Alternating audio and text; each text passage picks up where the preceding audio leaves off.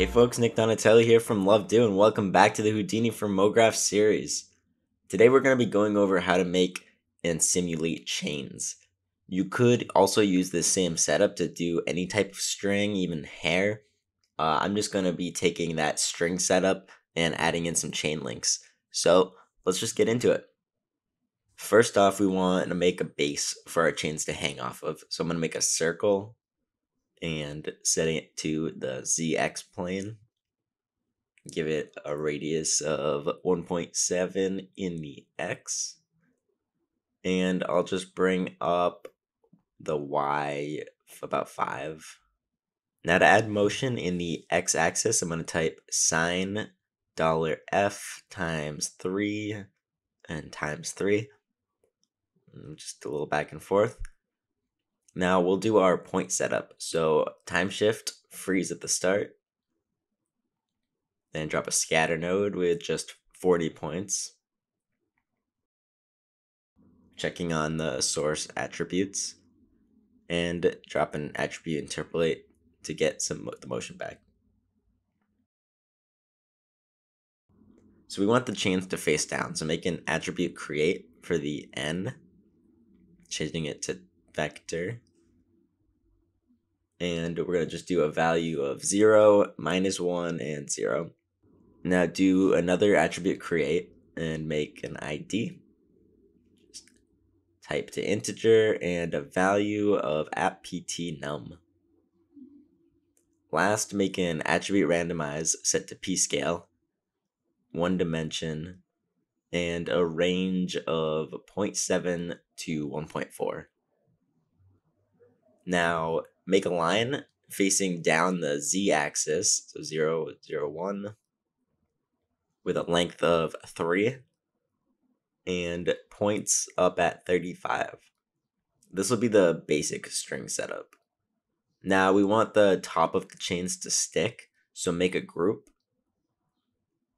with the type to points and name it pin. And make the base group just the 0 point. Then do a copy to points.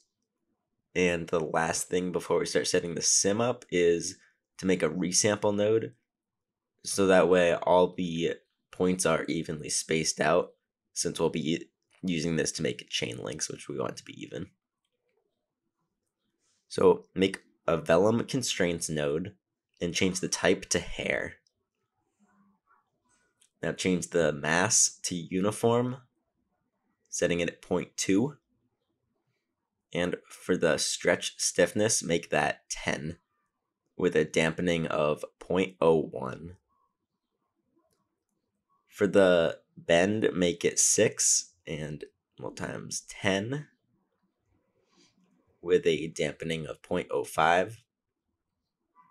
Now to pin the top, we're going to make another vellum constraint with the type at pin to target and hook these 2 nodes up.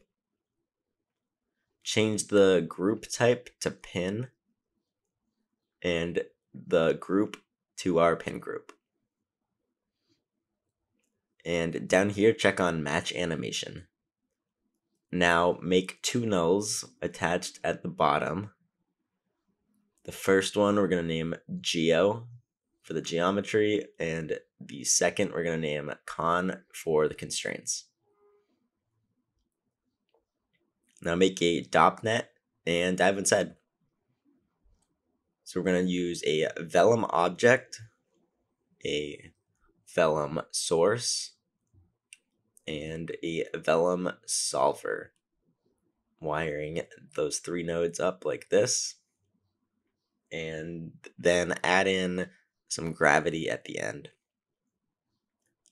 In the source node, you're going to want to find our geo in the SOP level and also our constraints. I'll just add in a little bit of wind using pop wind with just a bit of noise so that we have some variety. And hit play, let that load.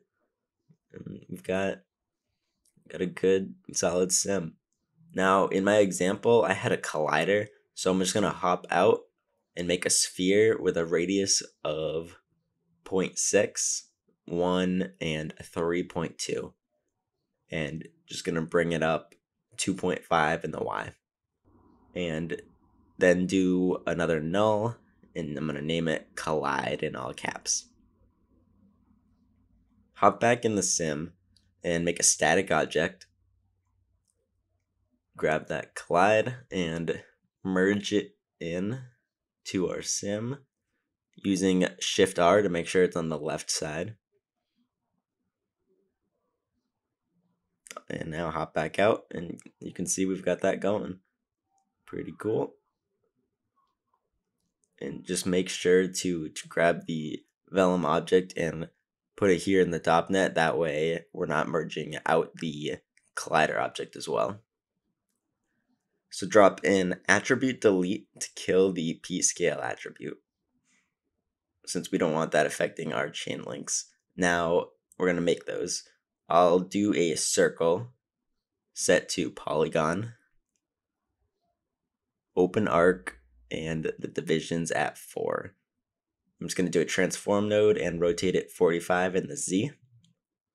And then one more transform node with the X scale at 0.6.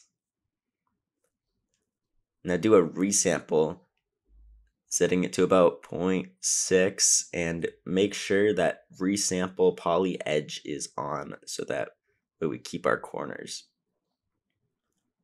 Now we're going to drop a fuse node, since during the resample the ends actually get disconnected. And then we're going to do another resample to smooth things out. This one we're going to set treats polys as subdivision curves, so that way it's a little bit smoother. Then do another fuse, and last a poly wire, setting it around 0.2. And this is starting to look, this looks a bit like a chain link. So we're just going to do another transform, rotating it 90 degrees in the X so that it's facing along the Z axis before we copy it. And we're going to scale it down to 0.1. So just drop a pack node to make things a little faster to work with, and a copy to points. And we're almost there, but this kind of looks like a zipper. All the chain links are just facing the same direction. Like, what we actually want is every other point to be rotated 90 degrees. So you could do this with some sort of transform matrices, but an easy way to do this is in the copy to points node, check on this piece attribute. This will use a point attribute and copy on different geometries. So copy the variance attribute name here, then make a point vop before the copy to points and dive inside. We'll use a modulo set to 2, hooking that up to the PT num, and that way we're grabbing every other point, and with the modulo we'll get every other point will be 0 and 1 and 0 and 1 and so on. Bind export that, and we're going to paste that variant name here.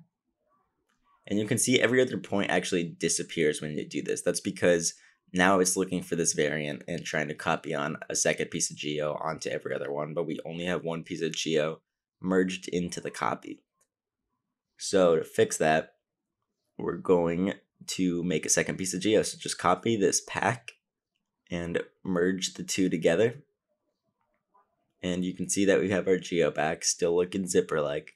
So before the pack, we're going to make a transform and rotate it 90 degrees in the Z axis. And you can see now we've got our chain. Every other point is rotated 90 degrees. And there you have it. It's a cool chain setup. Like always, take the time to mess around with the vellum values that I was throwing out there just to see what each one does. I was just giving you the values that worked for my purposes. It's also worth noting you could definitely do a sort of chain setup using rigid bodies if you really wanted heavy collisions and like to have the geo like be real precise when it hits objects. But unless you're right up on something, and this hair setup is just like a nice easy way to get nice looking quick results. So as always, the project files are on this site. Hope you enjoyed this one. And until next time.